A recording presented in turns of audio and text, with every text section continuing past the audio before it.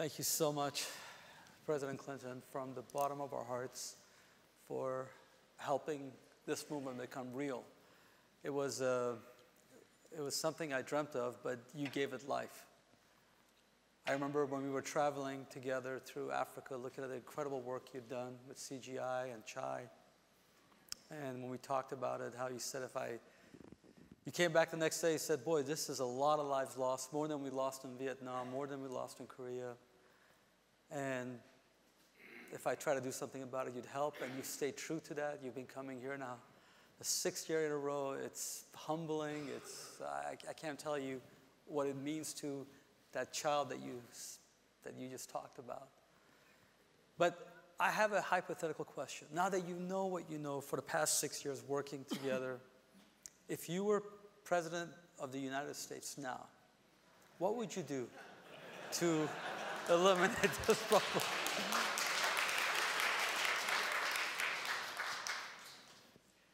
Well, first of all, I think the healthcare budget should be organized around the biggest problems and the biggest opportunities. And right now, you know, basically in the law, the budget, we made some progress in this. But if you look at Medicare, Medicaid, the veteran system, other healthcare budgets for the government, they're largely organized to serve discrete populations. And then we leave it up to the rest of you to figure out how to fill in the blanks, which is on balance good. But if you know you're missing a big opportunity, for example, in premature hospital deaths, I think we should do that. I mean, when I was really pleased that years ago, before the veterans hospitals were overrun by the increased survival rates of the conflicts in Afghanistan and Iraq. That's basically what happened to the VA system in America. For those of you who are from the United States, we had more and more veterans living longer from previous wars, so they were being cared for. And then you had far higher survival rates because of the increased impact of battlefield medicine. So you had people surviving with serious traumatic brain injuries, serious other problems that had to be taken. So I believe if I were there, relevant to what you're doing, I would put more money into trying to solve these preventable problems. And I would do the same thing with the opioid crisis. I think that what Geisinger's on to something now. I mean, we should simply, 90+% of the impact of the opioid painkillers can be met through other drugs that have no known addictive qualities. So we should start with that and try to stop the gateway door. Then we should recognize we got a whole bunch of people with serious problems. And the thing that bothers me is that most poor people have no access whatever to any kind of meaningful treatment in the United States. I've been through all of this. I've had, Hillary and I have 5 friends who've lost their children to overdoses. And and one for sure, and maybe 2 of them could have been helped only by Narcan. That is, there are still, unbelievably, a staggering number of people in the United States who do not know the basic biochemistry of mixing alcohol and opioids. That is, they do not know that if you pop an OxyContin to get a buzz after you drink a bunch of beer or wine or a hard liquor, and you go to sleep, it deadens the part of your brain that tells your body to breathe while you're sleeping. It's unbelievable. They don't know it. This should be announced at the beginning of every school year, literally in every high school in America and every university in America. Some of you are smiling, but I'm telling you, I talked to a 20-year-old boy last summer after I got off an old public golf course in Long Island. And all these people gathered around me, and all I wanted to talk about was the opioid epidemic. They were mostly working people playing there, you know, middle-class people. And there was one young man there, and his eyes were big as dollars, and he came up to me after it was over, and he said, God, I didn't know anybody like you cared about this stuff. He said, I got out of rehab 4 days ago. And I said, how you doing? He said, I'm doing fine, but he said, I want to live. And I got a good family, and I've got a support system. But he said, I think it's a damn shame you have to be as rich as my parents are to save your kid's life. I mean, it was really moving. So we just had a supplemental budget deal made in the United States, which in many ways I think was a bad thing. But one of the good things was they finally put a little more money into the community health centers, and I would make a serious effort to try to see that drug treatment was, that we trained massive numbers of people on the most effective known strategies and realized they might be only 50% effective, but that's 50% more than most people are getting now. I think that's one thing that really ought to be done in the United States. But generally, I think that our healthcare system ought to incentivize proven strategies that work, so that, like I asked Joe before we came out here, I said, how many hospitals are in the United States? And he said, what did you say, 5,000? And I said, how many are in the networks? He said, 2,000. And then I said, give me some big hospital chains that aren't in it. And he told me, and I said, well, I'll see if I can help. We ought to be, everybody ought to be in this. Nobody should be afraid of this. And the thing I like about what this approach is that you don't point the finger at anybody. You don't say, oh, shame on you for not doing this, that, or the other thing. You just have to ask people to help. Most people do not want to have people die on their watch. But everybody, it's basic human nature, is afraid that they'll be outed for not having done something. And you've been over backwards to avoid that feeling. I think that's really important.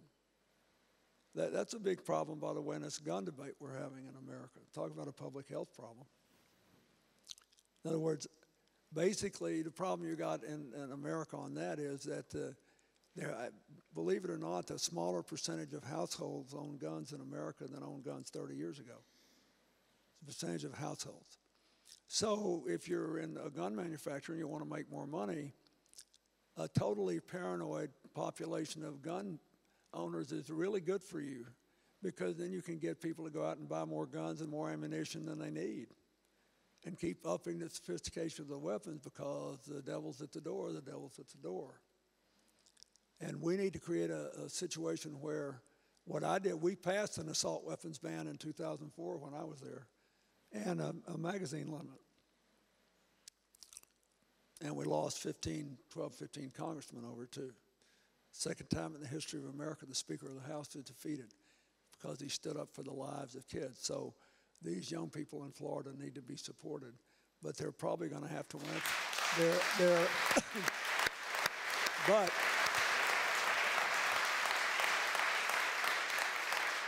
But they're probably going to have to win some elections before we do it. Meanwhile, the gun owners, we should say, look, nobody wants to interfere with your right to hunt, to sport shoot, or to protect your family, but we need your help. We don't think that you like it that all these kids are being killed. And let's don't pretend that there's some easy way to do this. Look at what happened in Australia. Look at what happens in Canada. Look at what happens. Anytime a country takes a serious position on this, you can drive down the number of mass killings. And it could have been much worse. I mean, that guy at Mandalay Bay in Las Vegas, he could have killed 500 people. We're so lucky that it wasn't worse than it was. So I think that, I think we have to keep knocking on the door here. But I'd like to see the federal government do more to promote things that we know save money and improve health generally. And they could, with the right sort of incentives, get almost all the hospitals in the country in the patient safety movement. And I think it would be an appropriate thing to do. Thank you for what you did with the assault weapon ban. It's a shame that it expired, and it's a shame that people lost their jobs in Congress.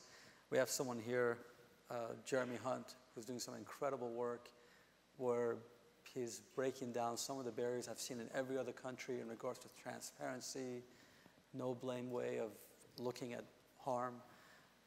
And he's got a lot of people criticizing him for it, but it's the right thing to do, and some people are courageous enough to do it, and it's... Well, again, it depends on whether you really believe cooperation is the best way to solve problems, especially among diverse groups. I mean,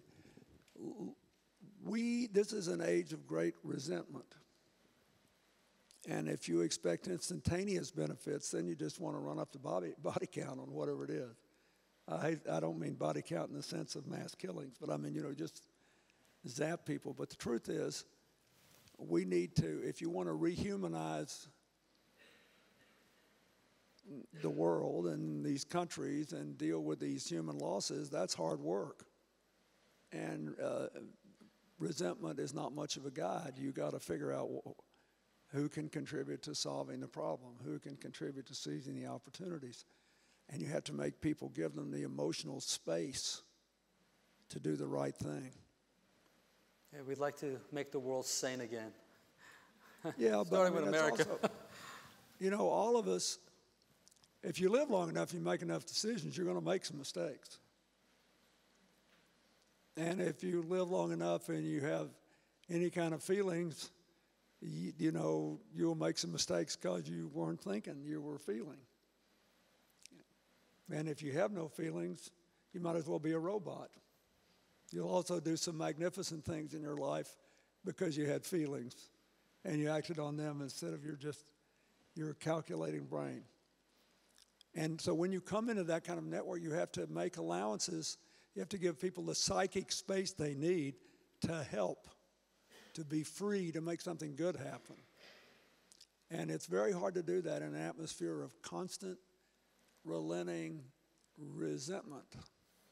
And I think, I don't want to get off the subject here, but part of this may just be the stage we're in with the information revolution we're going through. Eventually, people will become, I hope, immune to fake news and false prophets, both PROPHET and PROFIT prophets. But all this needs to be, it's easy to wig out on something that's wrong and quite another thing to do something about it. But in the end, that matters more. And I think it's fine to give voice to resentments, and we all have them, and some of them are legitimate and some of them aren't. But in the end, the question comes back to what do you want to do? I've spent, ever since I left the White House, I realized that I had an opportunity out of politics to try to figure out how to help people to get together in diverse groups and figure out how to do things faster, better, at lower cost. And saying it is a lot easier than doing it. But first, people have to want to do it. They have to have the space to do it, the emotional space. If you want to, this is like these in America, that a lot of these gun owners agree that there ought to be restrictions to reduce school shooting and mass killings. So they should be asked for help. Then the people that won't help or that are still vulnerable to the paranoia machine that is the gun manufacturers' lobby, the gun owners, that's really what's driving all this. It's a business model.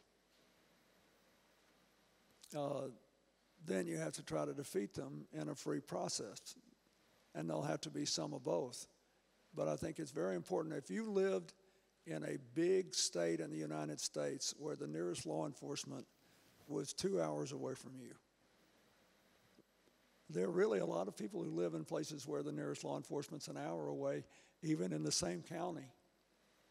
You would probably have a rifle in your home, and you'd probably know how to use it. You'd probably make sure your kids did at an appropriate age, and you would do that.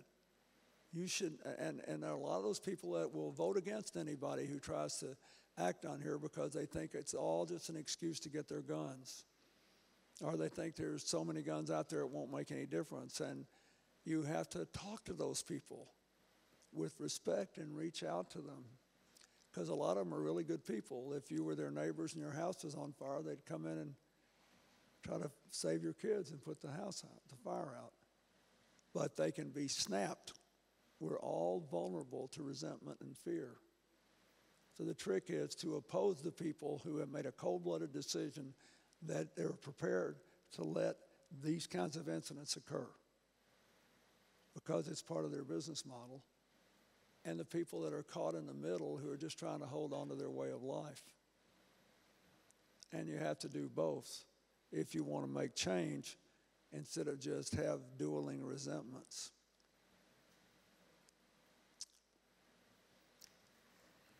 You touching back on the opioid crisis. I know I've had the pleasure of knowing you for a while, and I know for the last 2 years you made that one of the strong, big initiatives, two of the big initiatives you're carrying forward. What can we do? What are you doing? What can we do to help with the opioid problem? Well, first of all, there's a big debate. A lot of people think too much is made of this Narcan thing because they think it, I've even heard law enforcement people say this enables people to use. I personally don't buy that. I think anything that saves a life in an emergency is good. And there's almost no such thing as an unmixed blessing. So are there some negative consequences of knowing you can always fall back on Narcan? Sure there are. Just like we were talking backstage about how you can use your medical technology to, if drug users will use it, to know that they have now used heroin or they have now overdosed and they're about to be in terrible trouble and they can call for help. I still think you ought to do it. A small Irish company, Adapt, was the first company in the United States to offer nasal spray Narcan. And the FDA approved it in record time. It was a good thing. And they are, as their sales allow, giving away dosages of it to high schools and colleges throughout America. So I think that's a good thing. What our problem is, as I said, the only people who only need that are people who are not yet addicted to opioids and just didn't know they could mix it with alcohol. They couldn't mix it with alcohol. There are more of those people than you think. That's a good thing. But otherwise, you have to detox, and then after detox, you have to have access to some sort of treatment. And then you have to have enough follow-up to recognize that in 50% of the cases it won't work the first time, or that there will be some sort of relapse. But the idea that I went through that with two people in the last year, and one did and one didn't. It worked. I was a statistical example into these cases I was involved with trying to help people. One did, one didn't. But you just can't give up. I mean, we have to see this in society and places that have this problem as something that, unless you just want to give up on these people, you just have to keep doing that. And it's the best treatment that has today a prohibitive cost. If it were part of insurance plans and we could get more people into it, then the best treatment would, relatively speaking, become somewhat less expensive. And I think that's important. But this is not an easy deal. But I'm just telling you, the number of people who die almost by accident is far higher than people know. I mean, one friend of mine had a daughter who was having trouble with her marriage, and they were separated at Christmas time, and he was desperate. He called her every day. She spoke French and Spanish and Mandarin fluently, and she was a lawyer, and she had, just for kicks, translated from French into Spanish for commercial sale a novel while she was just practicing law. And he couldn't find her, and the police went into her apartment and found her sitting there watching television, stone dead, with a glass of wine in front of her. And so there's a lot of this out there. You know, there's not a lot of room for sanctimony here. We're either going to do more on this or we're not. But just think about it. We've been fooling with this. My foundation's been working on this for 5 or 6 years. It's been a problem for a decade or more in America. And nobody tells these kids when they go to school that you can die if you do this. You cannot mix these two things. 2 of these 5 people would definitely be alive today if they had done what they did in the daytime, fallen asleep at lunch. Then somebody would have revived them, and they would have gone on, and they had enough life in them and enough reason to live and enough positive reinforcement that it never would have happened again. I'm positive of it. Maybe 3, but I'm sure of 2. So these are the kinds of things. On the other hand, the others, I think, and also for those of you who live on the edge of this, both in hospitals and with the drug problem, you just won't have 100% impact. There are some people that it won't work because you don't get there in time. But we can do way better than we're doing now, way better. And in order to do it, you have to be willing to wade into the thickets of all these things, knowing that in the beginning at least you won't be 100% effective in everything you're talking about. That's the other thing. You know, if you take responsibility for something, I learned a long time ago, your few failures may outweigh your massive numbers of successes in your own mind. You have to learn to forgive yourself for trying and failing. It's a big deal for everybody in life. You got to suit up and try every day. That's the gift you're given. You just think about it. Everybody in this room has a gift that most people who lived before the last 100, 200 years never had. You got to choose what you wanted to do with your waking hours. It's something we all take for granted, isn't it? And you can choose to quit now. You can walk out this door and do something else. Most people never had that choice. It is a gift.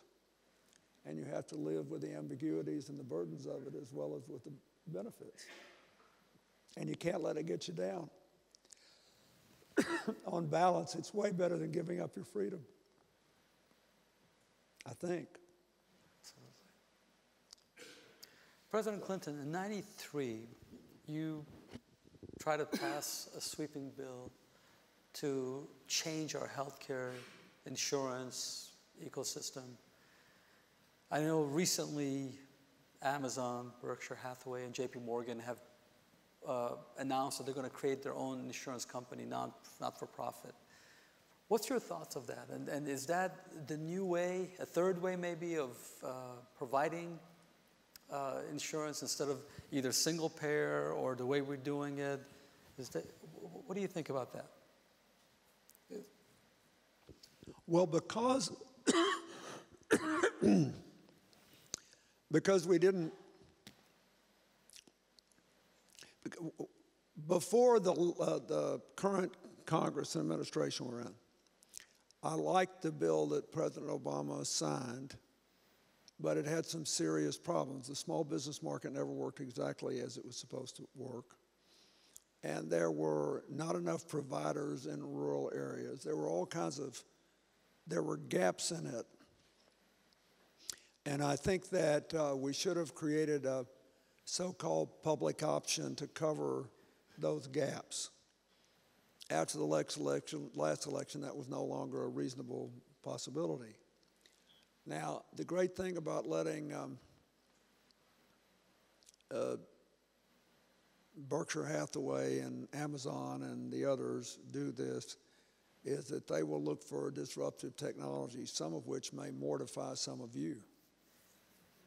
That is, you may think they will claim to be doing things that will actually be short-circuiting aspects of the healthcare system that you think are important, or that they may have the market power to provide certain things to people at a price which will wreck the economic model of others who are serving even more people.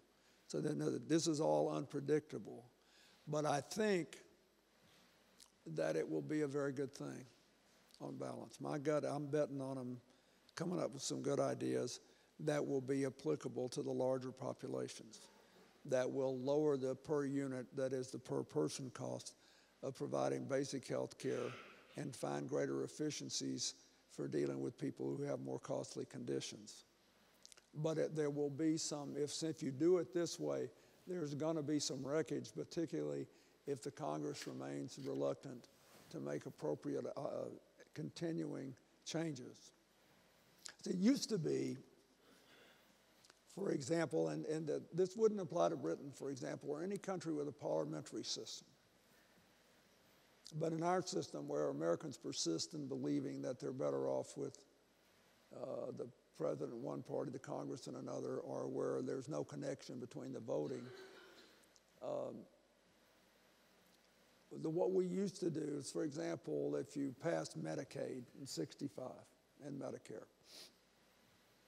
everybody would realize that you couldn't have a major change without unintended consequences. Arizona, for example, did not take Medicaid for 20 years. So it didn't bother me that these states were, in a different place. But when that happens, what Congress always had was a bipartisan committee whose job it was to fix obvious flaws in major legislation and to try to pass changes that would deal with problems that were inadvertently omitted from the legislation. So that when you passed the bill, nobody thought it was supposed to be like the Ten Commandments. I mean, it was something it was a work in progress, and it was a structure, and everything else was refinement. And, at least in the United States, we don't tend to do that anymore. But that's what you need to, and so these big companies have enough market power that they might be able to do that. That is, they might be too disruptive, too fast, and there might be some unintended consequences to systems that are working fairly well, and that's what we'll have to watch. But given the fact that so many things don't work at all and can't be fixed, they could really do a lot. What I hope they'll do is something like the reinsurance business is doing for climate change and resilience work in the United States. For example, if you read the newspapers, you would think in America the Republicans don't believe in climate change and the Democrats do and nothing's going to happen and all that.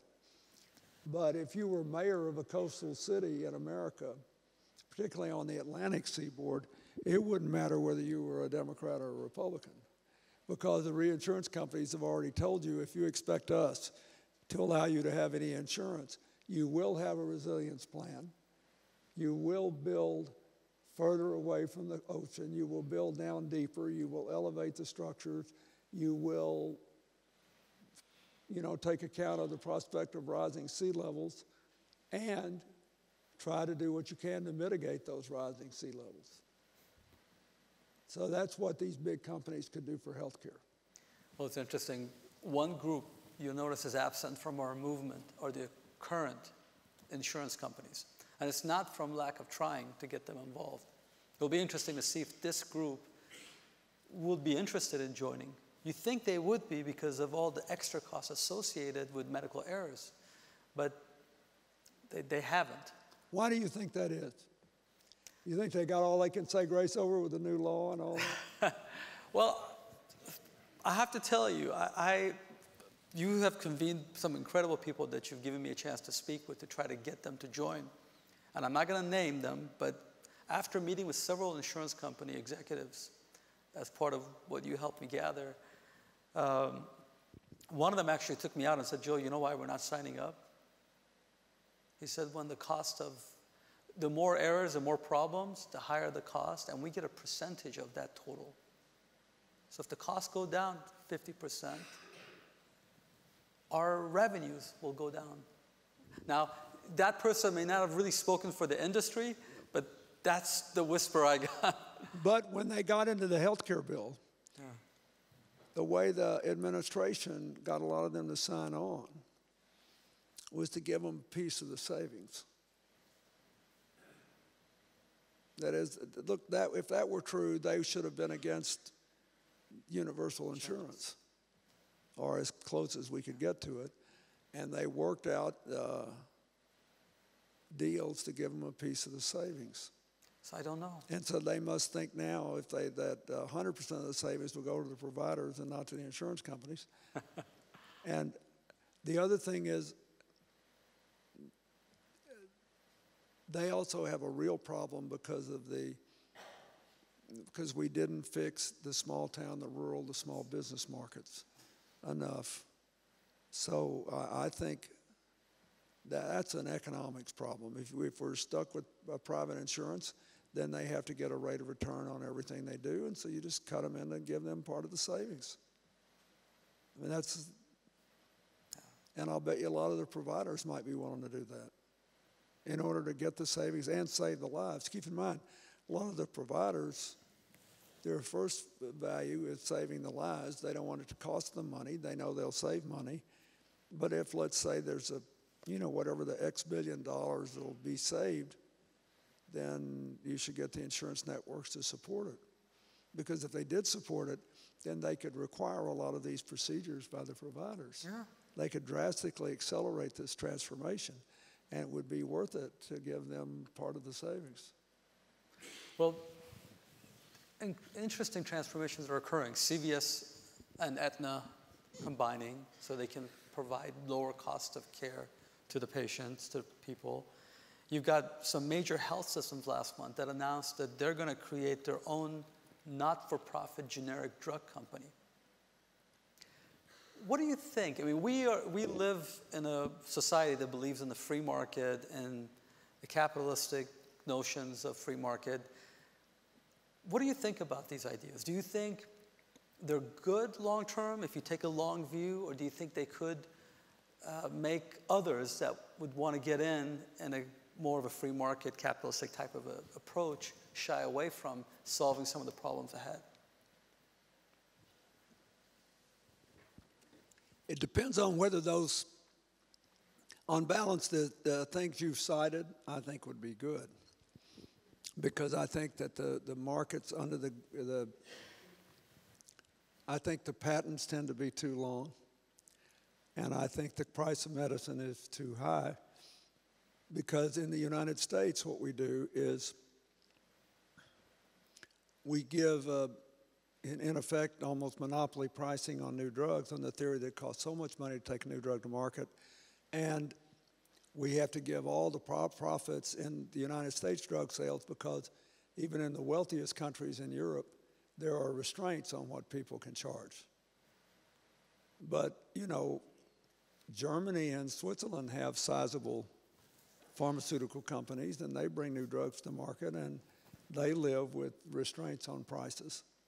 So I think that my own view is that these things, should be done. And what also keep in mind, an increasing percentage of new drugs brought to market had either some or dominant investment provided by the United States government through appropriations from Congress. But all the benefits go to the pharmaceutical companies that do it, unless the drugs were developed in university labs. So I think that, you know, we'll work out the details of that. I think on balance it's worth trying these new things because you can't, it's unrealistic to expect that from now till the end of time that the United States will pay the extra costs of development and bringing to market medicine that can then be sold for peanuts in every other country in the world, no matter what their per capita income is, and no matter what it does to healthcare premiums in the United States. This whole thing's going to have to be rationalized a little better. And I personally, when I was president, I used to talk to these drug companies and say, look, I have actually no problem with our paying a premium for medicine in order to keep these jobs in America, keep this important industry in America, and keep you devoting money to R&D. But if you look at the trends over the last few years, where less and less money is put into R&D and more money is put into basically stock buybacks and other things, it's an institution that has become kind of institutionalized, that is more interested in perpetuating the present array of resources than in breaking new ground. So I think it's overdue for a reworking. And if that's one of the things that happens as a result of this big company thing or these other issues you mentioned, I think that we just have to be sensitive to what the danger to the public interest is and figure out a good fix.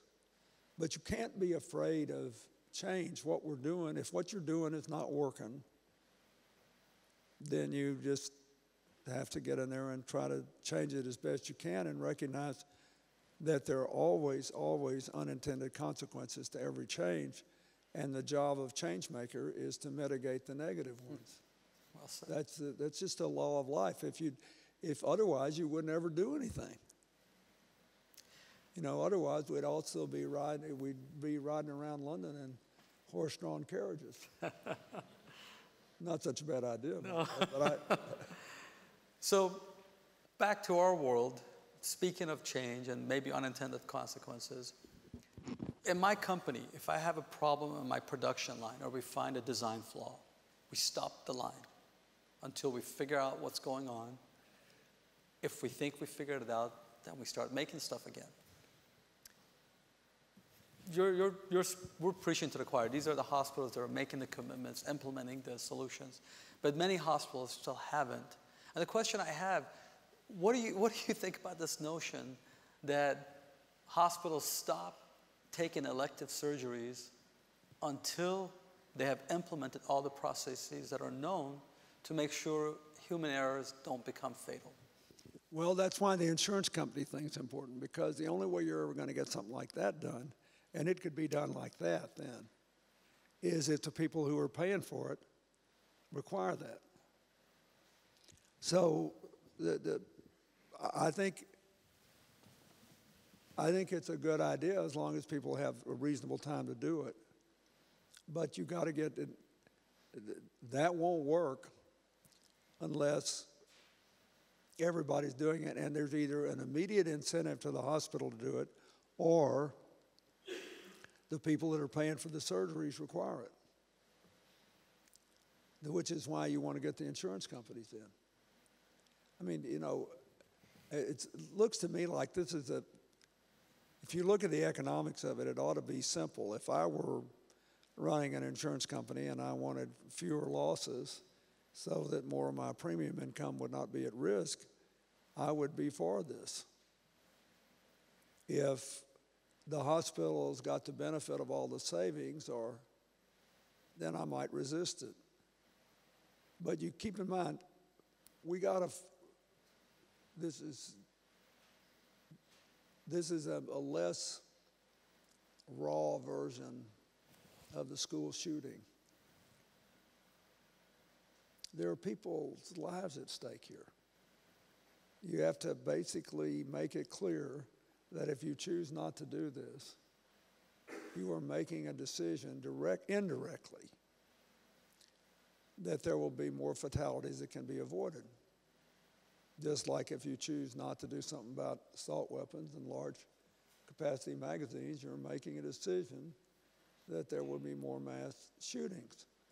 Having said that, you're not a bad person. We think you want to do better, and you're entitled to the cost of the transition. And there's a way that we'll all be better off when this is over. I mean, I think that if the combination of outrage and stick and making it, people feel safe in making these changes and rewarded and patted on the back and doing all this, there's a lot of evidence in all human motivation studies that the things we assume are driving people are not necessarily driving people, that there is an innate desire to solve problems, an innate desire to advance human knowledge, an innate desire to enhance human life. And I think even if it had a neutral economic impact, and matter that actually there's some evidence that a neutral economic impact is better than a positive one. But you can't expect the whole insurance industry to think it's going to be a negative economic impact. But you may not have to bribe them or anything as long as they think it's not going to be negative. I mean, I know a lot of people that, in a totally different context, who felt terrible that they could never figure out a way to get 20,000 small business people to join into one pool so we could have an affordable small business pool, or felt terrible that we could never figure out a way in rural America to insure people in towns of 5,000 and less at the same per capita cost they could in cities. And so it may be that if you just,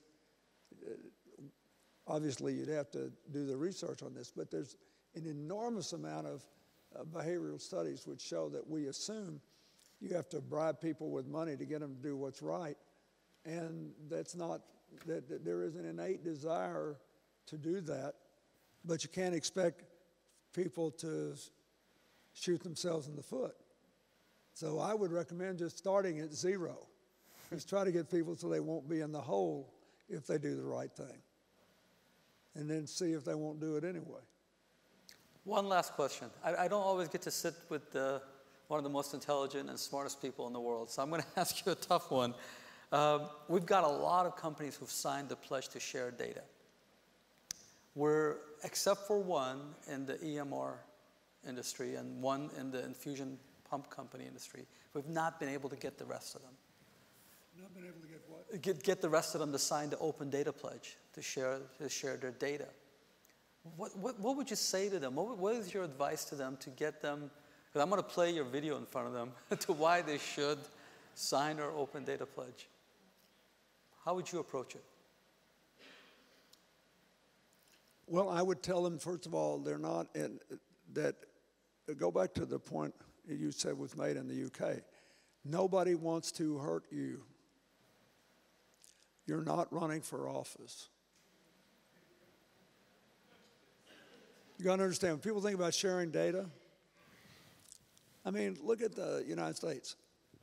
You would conclude, given the events of the last 2 years, that if you share your data, you're a fool, because it's only interesting to people if it can be used against you, whether it's being used truthfully or not.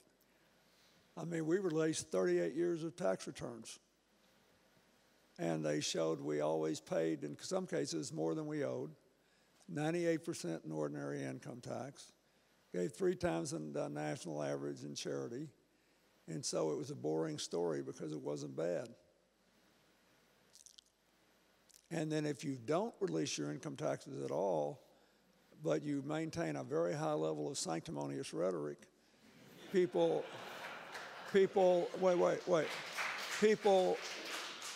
get bored griping about the same old thing you didn't show until they write about something else. I mean, keep in mind, a lot of this reluctance is formed by the information eco-structure. It may not even be a self-conscious decision. People believe that information is only valuable to others insofar as it can be used to hurt you. So what you need to do is to say, look, this is not that. We're trying to save lives here. I, Joe Kiani, I, the person in charge of healthcare in the UK, we are not going to hurt you. If there is a problem, we will help you solve it. We will not tell people you're irresponsible. We will not tell people you're reckless. We will not tell people. We will help you solve the problem so we can all go forward together.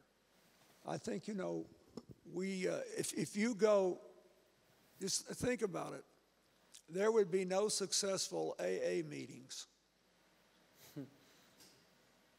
if people thought what they shared at AA meetings would be treated in the same way that your standard political story is. Would there? I mean, AA's worked pretty well. It's about as effective as anything else anybody's ever done for this. And the whole model would collapse if it was based on bad faith, selective, twisted use of anything negative, because it doesn't work unless you let it all hang out. I'm a lousy drunk. Here's the things I've done when I was drunk. It was horrible. And they give you an attaboy, for God's sakes. And they should. Because you're trying to get better. And so I think my own view about this whole information sharing deal is it's somewhere between AA, right? And not giving up your tax returns if you're a politician. Now, but you're laughing at me, but I'm telling you the truth, that the same kind of things are going through people's minds all the time. And what you've got to do is to make it safe. You've got to say that this is an honorable business. You're doing the best you can. You're like everybody else. You're dealing with a complex world. You may have made a mistake. You may have some problems. And we're going to give you an attaboy and help you solve it. And the more people feel safe that they're giving up something to get better, instead of giving up something to have somebody cut their heads off and put them out of business or humiliate them, the more likely they are to share the information. I mean, you know, that's what I think anyway. That's right.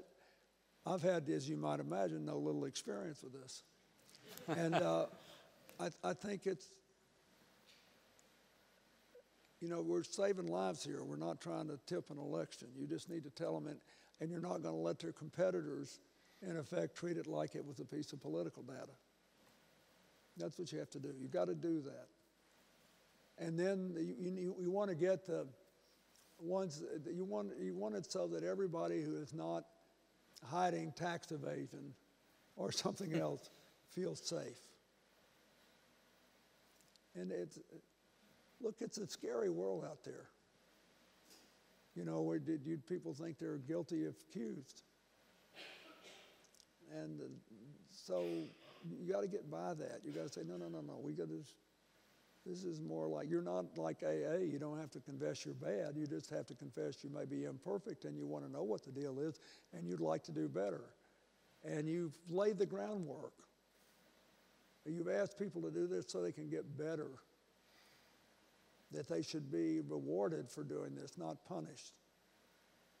Again, you know, this is a whole different approach than what tends to dominate the headlines today. But again, keep in mind, you're in the trend line business, not the headline business. And if you really get that mindset that you're in the trend line business, then you can get the headlines eventually. If you keep at it, the headlines will reflect the business you're in. People are smart enough to figure this out if it's presented to them in the proper way. Love that. We have this incredible, talented, committed group of people we have. What's your charge to them? What's your closing comments? We have some people also live stream. Well, you know, I had the great privilege to be in the only line of work where people are surprised if you know anything. I mean, it's really true. You know, if you're a politician, people are stunned if you know anything. And he knows a lot. So the bar is kind of low. I don't know much about what most of you do. But I know this, that the more you know and the harder you work, the more you have to have protections for your good intentions and your hard work against the unintended consequences of your collective endeavors.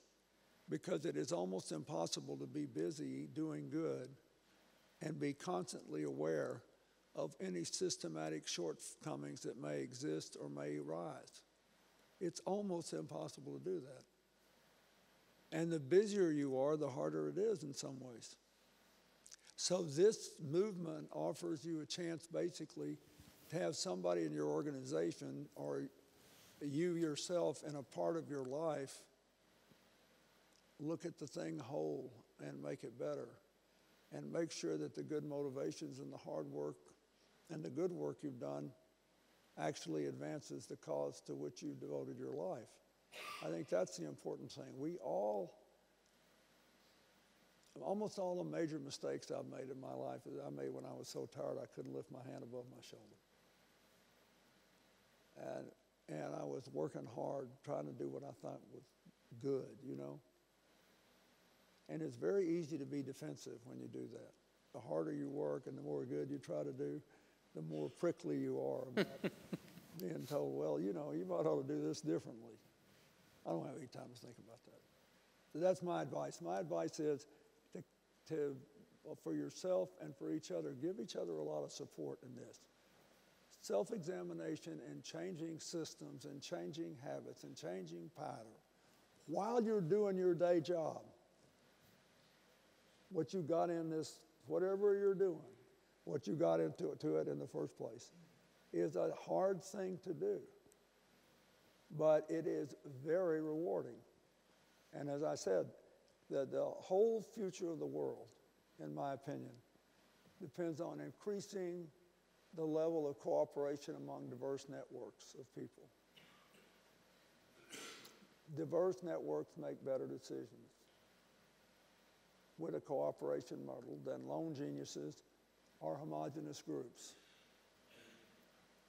And in order to make it free and safe for people to do that, you have to be aware of all the pressures not to do it and compensate for them, take account of them. And, you know, it's a brave thing for the government agency to undertake that. Because most people in government learn sooner rather than later that they'll never get in trouble for just saying no. Whatever it is. Say no and stay out of the press. And of course, when you're done, you may never be able to cite anything you did either. So we all have to be a little more risk-oriented in a prudent way. You can't be totally risk-averse, but I think you need to help each other minimize the downside of doing this. Help each other create the space to do this.